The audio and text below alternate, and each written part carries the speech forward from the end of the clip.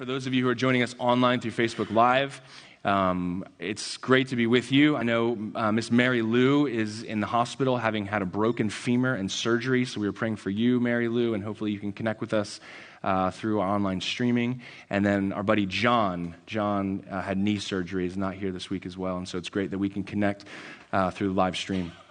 All right, we're week 2 in Hot Topics, which is an annual sermon series that is completely audience-driven. So I'm taking your entries and preaching on them, and I'm excited about this morning.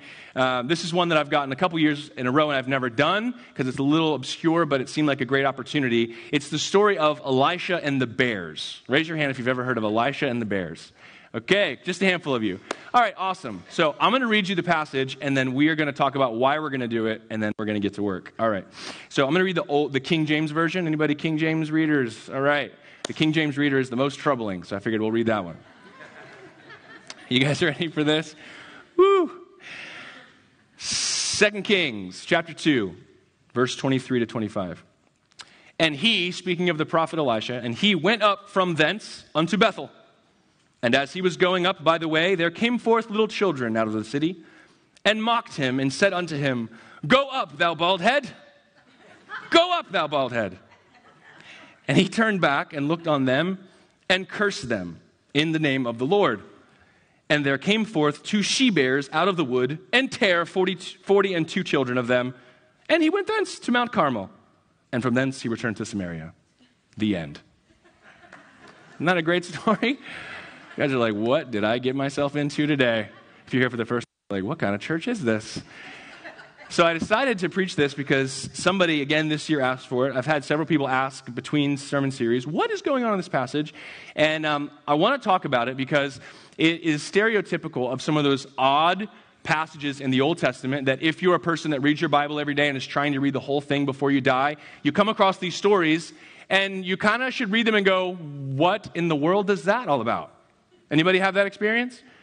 So the prophet of God proclaims a curse because some kids insulted him and some bears came out of the wood and tore up the children. Go and be filled, let's pray and have some ministry time for that. What is going on? Another thing you'll find is if you do some research on this, it is the fodder for all criticism of Christianity. You know this? If you type in this passage into your Google search engine, mostly what will come up is atheistic websites ridiculing the scriptures, pointing out things like this that put God as kind of some arbitrary, vindictive, and violent character who permits all sorts of atrocities in his name. And so it's justification for people who are skeptics to totally disregard the scriptures and the God of the scriptures. If you're like me, I'm kind of a skeptic by nature, even though I'm a man of faith and a disciple of Jesus. And so when I get to a text like this, I want answers. So if you're here this morning and you want answers, well, you're in for a shocker. Because I'm going to give you answers. We're going to talk about how do we understand this passage, and then does it have any relevance for your life today? And I'm going to tell you that actually it does. So here's what we're going to do. I've done significant text work just from the 3 verses in this chapter in this book, and a bunch of stuff, way more stuff than I could ever fit into one sermon. And since my sermons have been running over and causing a parking lot jam, decided to limit myself by time. And so I'm going to open and close with the 2 points that I want to make. And then I've basically got notes on pretty much anything else any of you could ask. So I'm going to read the passage in the ESV, and then I'm going to ask you to interact with me a little bit. So if there's component parts of this passage that you notice, that you go, I wonder what that means, I'm going to ask you to shout them out. Are you guys comfortable talking back to me in church?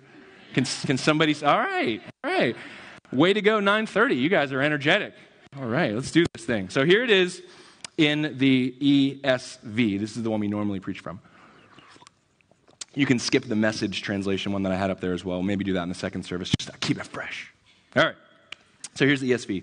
Elisha went up from there to Bethel, and while he was going up on the way, some small boys came out of the city and jeered at him, saying, Go up, you bald head! Go up, you bald head!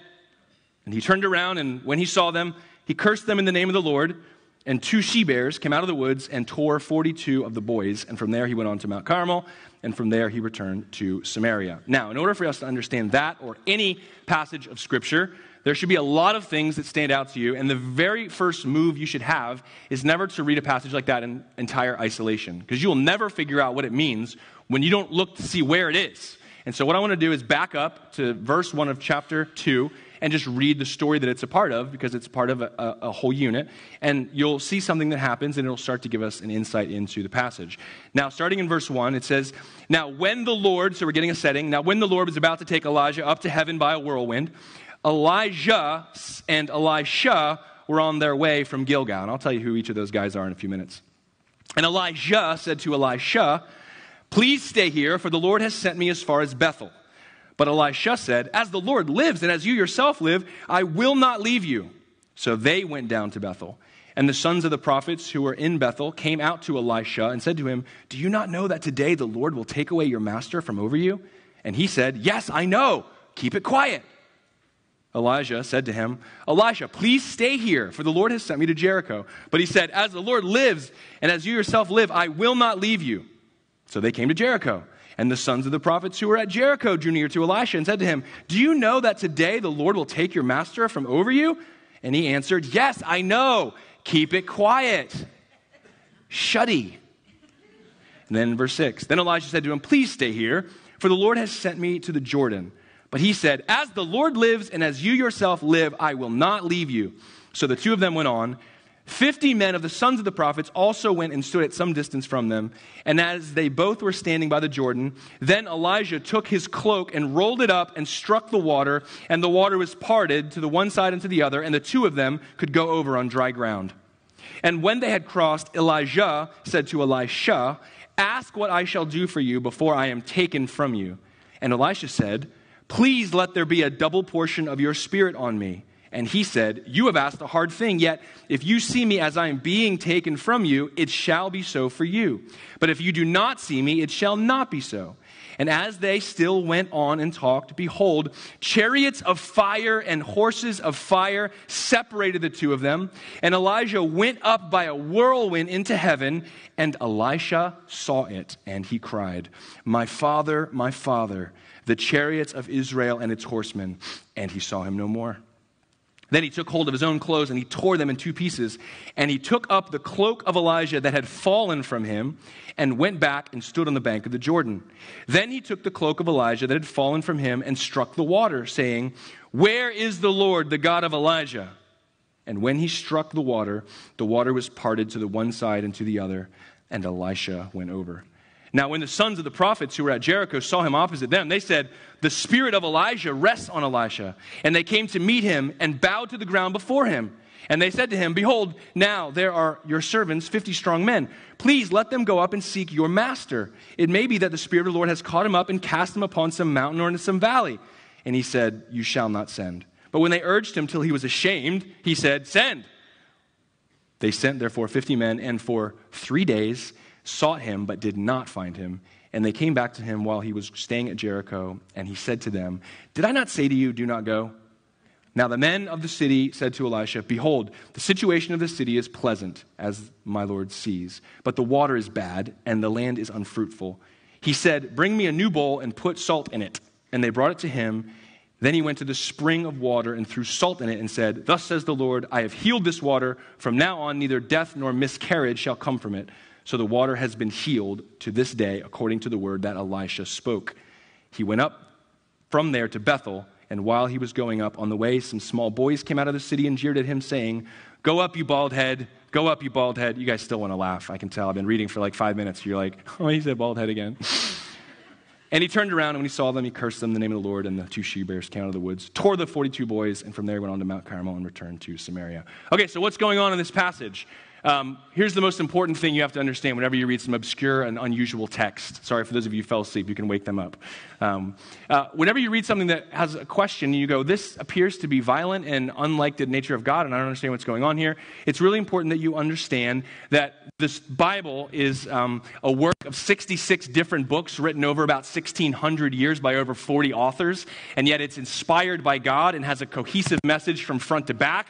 It has happened in history in real time. It's been preserved for us, and it's reliable. And so when we get into this, we're entering into a story already in progress. And so I want to talk to you a little bit about the story. Can somebody say the story?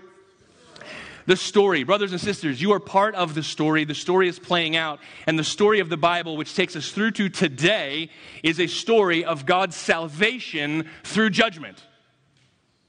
All of it is about God's salvation through judgment. Adam and Eve, God created them. He made them for a relationship. He created them in love. He put them in a perfect place. He dwelled with them as their God, and he was their people. But he created them in his image with the power to think and feel and believe and love and trust and obey. And he gave them an option to obey him and love him and know him forever or not.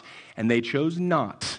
And so judgment begins. And from the story of Adam and Eve on to Noah and his salvation through the flood, to the Tower of Babel, and to God's promise with the Iraqi sun worshiper Abraham, and all of God's many promises, all the stories of the Bible are the stories of God's salvation through judgment. There's always judgment coming because of wrongdoing, and everyone would be judged and destroyed, except that God in his mercy and his love and his grace is going to save people. This is the good news of the Bible, ultimately the reason all of us are here. And so every story you read will be a story about salvation through judgment. Can I get an amen? Amen. If you know Jesus, if you know the Lord God, and you know this is how the scriptures work, I need you to say, amen. So the people who don't know that go, oh, they must be right. This is a story of salvation through judgment. And so what we should expect to see in all the stories is two things: salvation and judgment. Pretty simple, right?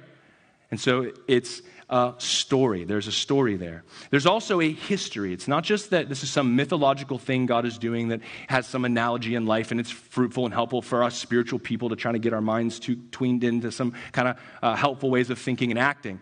It's actual history. And so how many of you guys love history? You love the History Channel, you love Netflix documentaries, and then there's everyone else, right?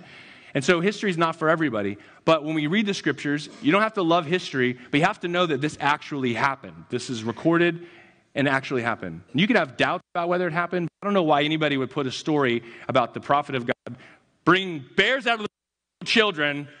What is the motive for adding that to the book? And so this is the story of what happened, and it's a history.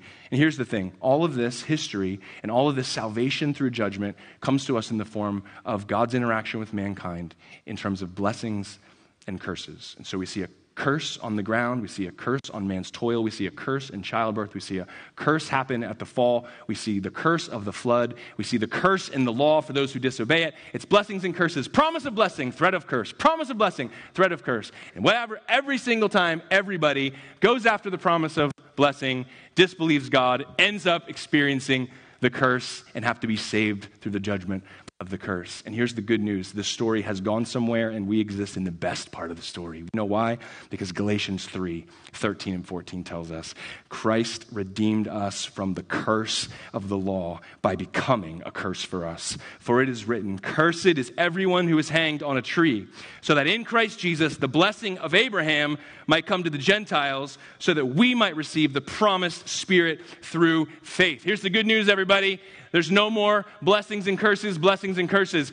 God has dissolved all curses in the person of his son Jesus. And on the cross, he has obliterated curses so that you by faith might be in the Messiah and therefore walk in the blessing. So you don't have to worry about bears coming out to tear you to pieces.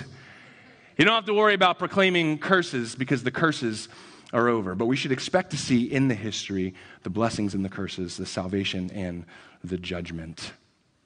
Now, let's talk about the characters. Who in this story did you notice? This is where you talk. Elijah. Who else? Elisha. Who else? Bears, all right. The Lord, yeah. The children, the little children. Let's talk about some of those people. Elijah, with the J, is a prophet raised up by God during the period of the kings. And so if you read through the history, you've got the creation, the Pentateuch, the 5 books of the law. You got God's people ending up in Egypt, saved through famine by Joseph. And then they end up as slaves 400 years later, delivered by Moses, wandering in the wilderness, and then led by Joshua into conquest of the promised land. You guys know the story if you're familiar with the Bible, but those are the stories. And so eventually, we just went through the series on Judges. There was a whole period where there was no king. Everybody did what was right in their own eyes. It was a terrible time in Israel's history. And then God anoints a king. The people want a king. God makes a king. So we have Saul, David, Solomon, a united Israel under 3 kings. And then if you know the history, you know that after Solomon's death, There is a lot of strife about who should be king next, and the kingdom is divided in sort of a civil war tension, and you have these tellings of these kings in the north and these tellings of these kings in the south. And so Elijah is a prophet who's speaking God's word of judgment and salvation to his people during this reign of the kings. That's the history, and you guys are bored already. Okay.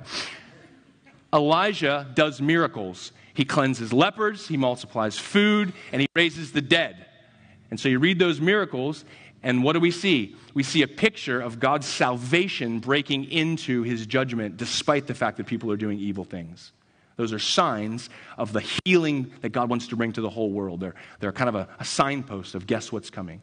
And so Elijah can't live forever, but Elijah doesn't die. He's one of 2 people in the Bible who is taken up into heaven, Enoch and Elijah. And what we just read was the story of Elijah being taken up into heaven. He knows it's the day. In fact, everybody knows it's the day. Hey, did you know this is Elijah's take-up day? Yes, I know that. Please be quiet. Hey, did you know everybody's like the worst kept secret ever. And Elijah says, stay away. Just stay away. He's trying to like depart in peace. He's like an old cat looking for a place to go die in the woods, right? No, just leave me alone. I'm disappearing. And so this is what Elijah's doing. Now, the reason this passage matters is because in this passage, what we're seeing is the role of lead prophet in Israel falling from Elijah to Elisha. Do you guys see that clearly in the passage? He asked for a double portion of his spirit. His cloak or his coat or his mantle literally fell to the ground. Elisha picks it up, touches the water just like his master had. Oh, the seas part. He walks through it. This whole chapter is about Elisha is now the man. Somebody say Elisha is the man. But not everybody thinks Elisha is the man, do they? Even the guys that saw it happen and see him wearing Elijah's coat and see that he's crossed the sea, all those 50 prophets in Jericho, they're like, hey, he's got the spirit of Elijah, right? And then they're like, maybe we should go look for Elijah. No, you don't need to do that. He's gone. Well, we think maybe he's on a mountain or in a valley. We're gonna go look. Can we go look? You're the boss, but we're going to go look for the big boss. So you see some reluctant response to the new guy, the new boss man, the new prophet of God? Yes. Now, has anybody ever been in a job where you got promoted to being your boss's boss, or you got promoted up and everybody that you used to work with now works for you? You know that tension? Okay, that's the tension that Elisha's experiencing. And so he does 2 things in this passage. He does a miracle of blessing, performs a miracle of cursing. One, salvation, the lifting of a curse, and the other, the proclamation of a curse that results in God moving to bring judgment. And this is why you can't divorce the story of Elisha and the bears from what happens at Jericho with the healing of the spring. And so we're going from Elijah to Elisha, and so the power of Elisha being appointed and anointed by God is why this whole passage is happening in the first place. Did you guys notice any of those place names? Anybody ever been to Bethel? Mount Carmel? Jericho? East of the Jordan? Some of you guys have done the Israel tours. You ever moved to a new city and people are talking about stuff you have no idea where it is? People new to Port Orange and, go to the pavilion. What is that? Where do I find that place? And we don't have to think about it anymore because we can Google everything. But it's really helpful if you understand the geography of the ancient Near East to understand what's going on. In fact, it's really purposeful what's going on because what's happening here is that Elijah is taking Elisha to the place where you hand off power, the east of the Jordan. You know what happened east of the Jordan generations before? Moses, the deliverer of God's people and the man of God, passed off leadership of God's people to Joshua, the son of Nun. And what happened? Joshua walked out into the Jordan with the staff, put the staff in the water, and much to everyone's surprise, the water parted for Joshua. And everybody said, Joshua's the man. And so what does Elijah do? He goes, get away from me. I'm going to the place where I pass off the power.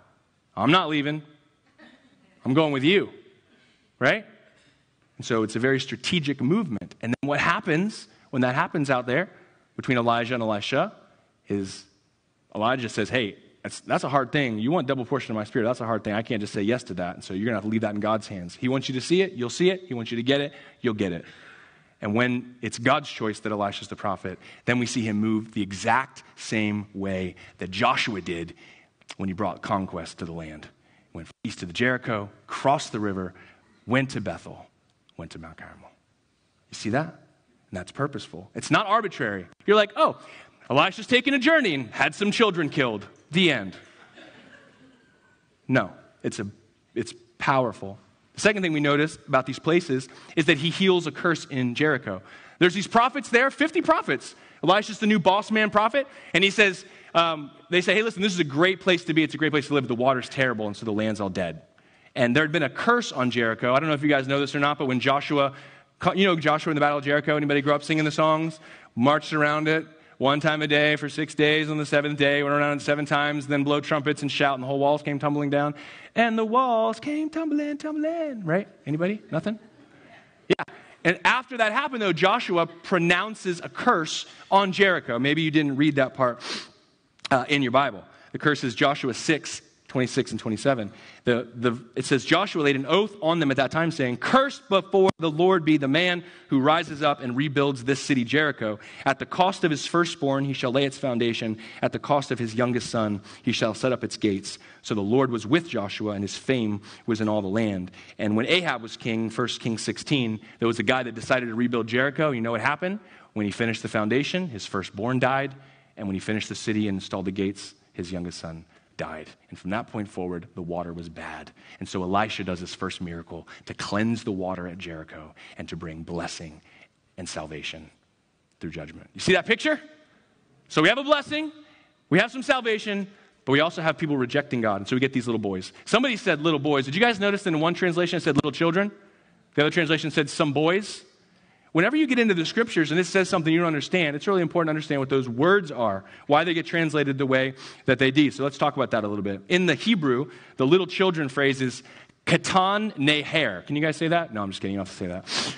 Katan neher, and it means little children. Now, you may find somebody preach on this at some point. If any of you have ever heard a sermon on this passage, which I think you probably haven't, because there's a strong impulse to not talk about these things, and they don't preach super well, as you guys can tell. Right?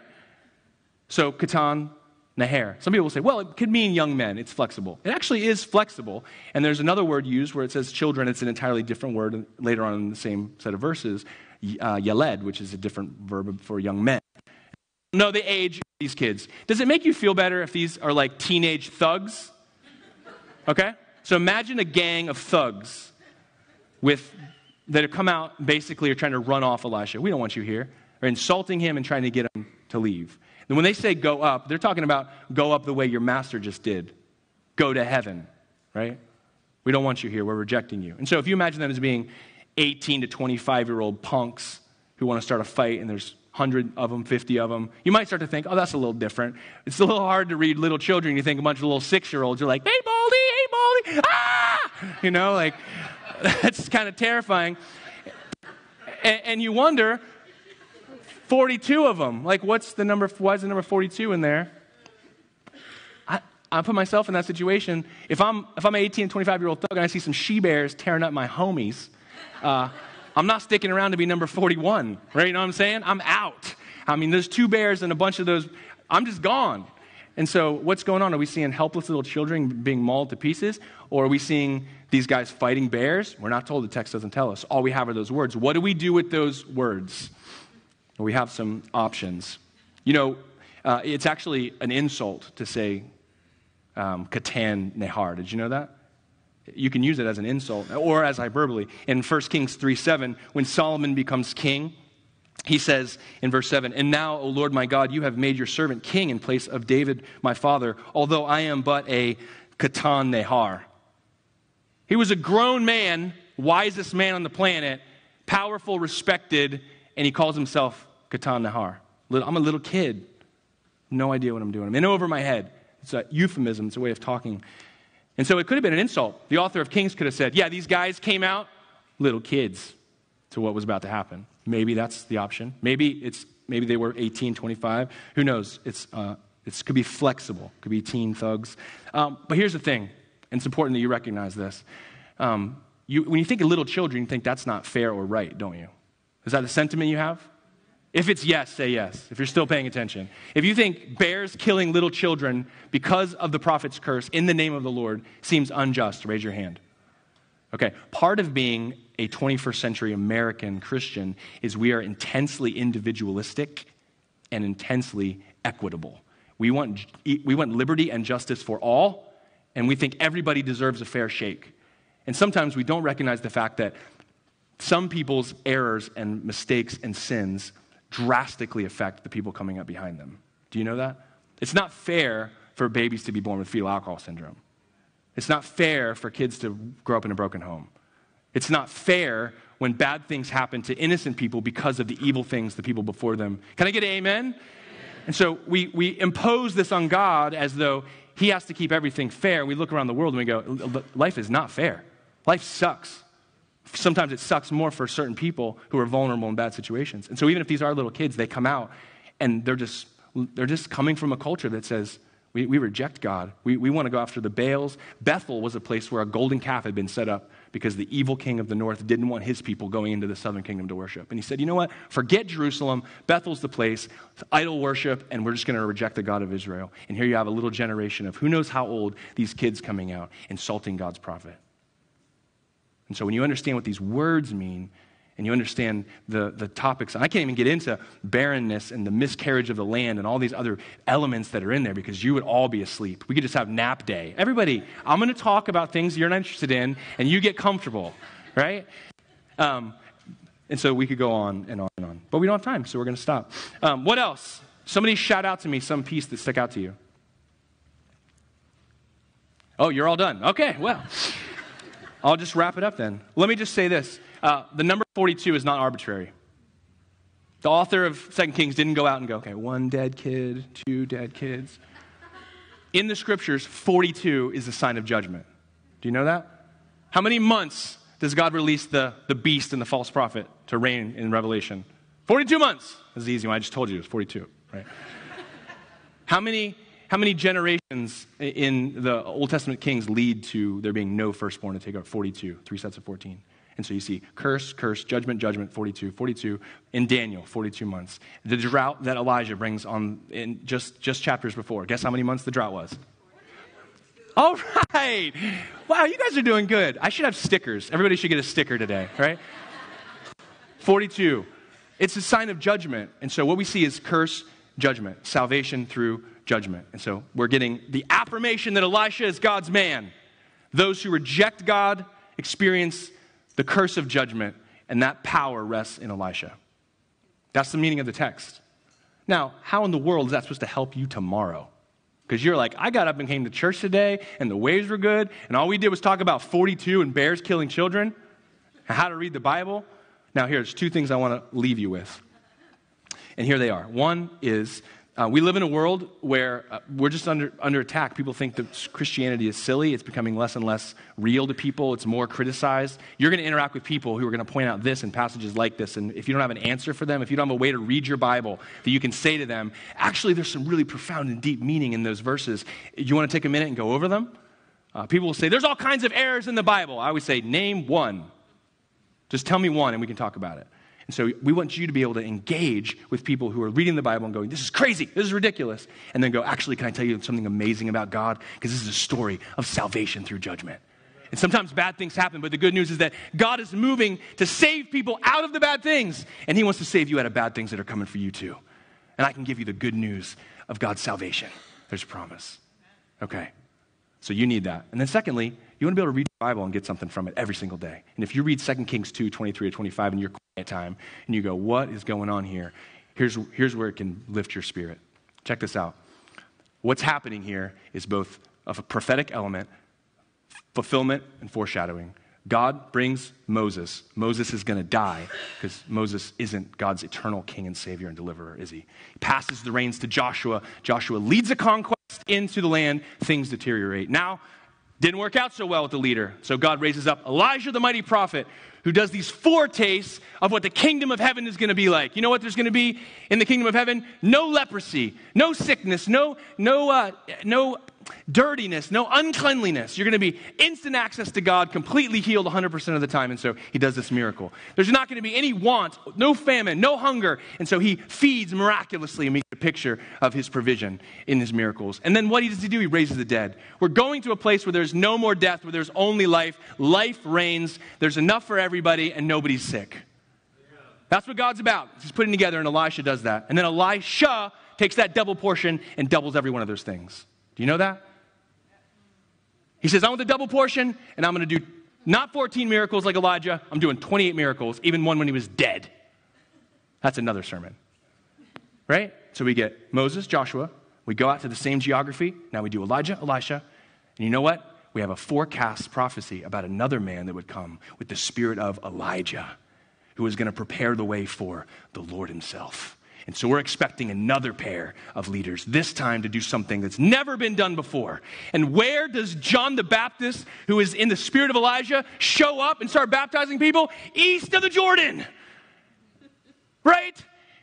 And what does he do? He wears crazy clothes and he eats crazy stuff and he acts crazy in the desert. Why does he do that? Because Elijah did those things. And he's making a connection to a new Elijah. That means we have a new Elisha with double the Spirit. In fact, Jesus is more than double every one of those two things. He blows everybody's minds and he shows the kingdom of heaven is completely free of disease, completely free of hunger, and has all life for every single person. And then he dies and takes all the curse that's left for anyone and bears it in his own body so that in him we might be completely free from the curse to walk in the blessing. What's powerful in this passage is not that it's the same, it's that it's different. Jesus said, let the little children come to me, not let the little bears come to the children. He didn't call out Winnie and Yogi and all their sharp claws to eat up the children. No. He made a way where there was no way. He took the curse on himself. He allowed himself to be torn so that in him we might have life. Do you see that? Do you see a powerful prophet, but who's God himself, has no limitation? John 3 says that he had the fullness of the Spirit. Now here's the last thing. Check this out. This is going to blow your mind. There's another slight little paradox here, and that is this. Think about a powerful prophet, does miracles, who ascends into heaven, whose body cannot be found for 3 days, who gives a double portion of his Spirit to his followers, and then commissions them to carry on his good work. You see, you're in this passage too. Because it's not just about John the Baptist and Jesus. This is about Jesus and the disciples of Jesus. A cloak fell from heaven on the day of Pentecost, and power clothed over every one of God's people. Brothers and sisters, you have a part to play in this ongoing history of God bringing salvation through judgment. Listen, you're going to turn your TVs on in the morning and you're going to see judgment. You're going to see calamity, natural disaster, hurricanes destroying stuff. You're going to see war. You're going to see all kinds of bad things happening to people. But brothers and sisters, we are not the explainers of judgment. We are the proclaimers of salvation. Can I get an amen? Every single one of us filled with an innumerable fullness of the Spirit of God. And if we will choose to put that cloak on and walk in it, what will happen is that lives will be changed everywhere we go. We are the people who are supposed to carry the good news of what God is doing now so that people might escape coming judgment and experience God's salvation so that their curses might be lifted and they can walk in the blessing that God has provided for them in the name of his Son, Jesus. Are you ready for that? Are you ready to say goodbye to every curse? I'm talking real curses. I'm talking about curses of childhood abuse. I'm talking about curses of alcoholism. I'm talking about curses of addiction. I'm talking about the curses that are on people's lives right now, and Jesus made a way to take them away forever and to replace them with blessing. Are you ready to walk in the blessing of freedom? Are you ready to walk in the blessing of love? Are you ready to walk in committed marriages that make it? Why? Because you're great? No, because you're filled with the Spirit of God. Are you ready?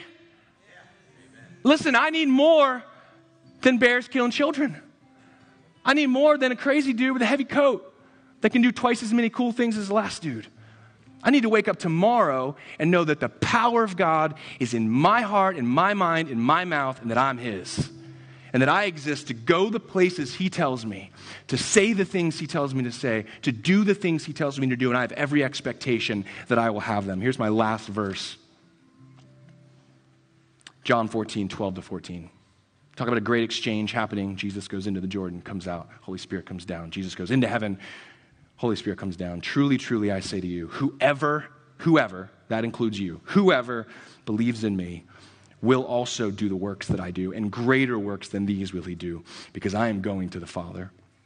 Whatever you ask in my name, this I will do, that the Father may be glorified in the Son. If you ask me anything in my name, I will do it. I'd like us to have much greater expectations this week as we head out into the world. Because it's not our job to proclaim curses. It's our job to proclaim salvation and blessing, and then watch God answer our prayers. And so pray for people. Pray for your skeptic friends. Pray for your people that are going through hard things. Ask God for specific things. He's saying, I want to do crazy stuff for you. Do you believe that? If you're here and you believe that, tell me amen. Thank you. And if you don't believe that, try it. You see what Elisha did? He grabbed that coat. He didn't know if he was getting that double portion or not. He grabbed that thing. What did he do with it? No one's around. East side of the Jordan. Stick it in the water. Woo! Right? They say, hey, the water's bad here. You're the prophet. Give me some salt. What does salt to do to water but ruin it, right? Now it's good forever. Yeah, it is. You see, it's time for us to step out. Take that first step. If you trust God enough, this week I want you to pray for something crazy. Step out to do something crazy. Watch what he does. And then you tell me because I want to know, okay? Can I get amen? Amen. All right, I want to pray for you. And I want to pray for one thing for all of us. If you're here and you don't know Jesus at all, you are missing the component of real life, real spiritual life, and that is the presence of God with you. That comes through faith in Jesus as you turn to him in repentance, receive his forgiveness, curses get lifted, blessing comes in, and then God moves in by the Holy Spirit. And so if that's you, today can be your day to say, all right, God, I want in on this big story. I want to be on the right side of history, and so I'm turning to you in repentance and faith. That can be your choice today, and any day, but today's the day. And if you're here and you have made that decision, it's very likely that you are walking around not experiencing the power that is available to you, the fullness of the Spirit that's been provided through faith in Jesus. And so if you have an expectant heart, I want you to make this your prayer, that I want that Spirit of God. I want that cloak. I want to walk in the power of prayer. I want to have great expectations for what God can and will do through me. And I want to step out into faith to do things to watch him work. And so that's what I want to pray for all of us. And that's what I expect will be the things that will start to change our communities as we impact the people that are closest to us. Amen? Father, for and on behalf of everyone present in the room, following online, right now in this moment, God, we are hungry for your Spirit. And we don't want just double what somebody else has. We want all that you have for us. God, we believe that the greatest prophet, priest, and king has come, has done what no human could do and had ever done, and that is to take away all curse by bearing it in his own body. God, your son Jesus died and for 3 days was in a tomb only to go missing because he has ascended into heaven, seated at the right hand of God. And he has sent forth your Holy Spirit into the world, not to hover mysteriously, but to dwell intimately in the hearts of believers. And Lord, we are here this morning to say, we want that Holy Spirit in its entirety. We know that you're there, but we want to walk in the power. And so I pray, God, that you would remove every doubt that holds us back, that you would speak to us and lead us in the prayers we ought to pray, the things we ought to ask for, into the situations where there is need. Lord, we want to be people eradicating curses everywhere we go with the truth of Jesus and the power of the Spirit. And so, Lord, we are hungry. And so on behalf of everyone who has made that their prayer, we say, fill us, God, with your Spirit. Lead us in the way we ought to go. Give us the words to speak. Stir us when it's time to act. Lord, we are dependent. This is not some trick, and this is not anything we can do on our own. It is by the power of God alone. But we have faith in your word. And so, God, we just pray that you would do this thing for us right now, so that today and tomorrow and Tuesday and the week to come and the years to come, we would be the people who are walking in the power of the Spirit of God. And that we would see life change and blessings replace curses in the lives of the people we know and love and care for. We receive it from your hand with great faith and expectation. In Jesus' name. And all God's people said, Amen. Amen.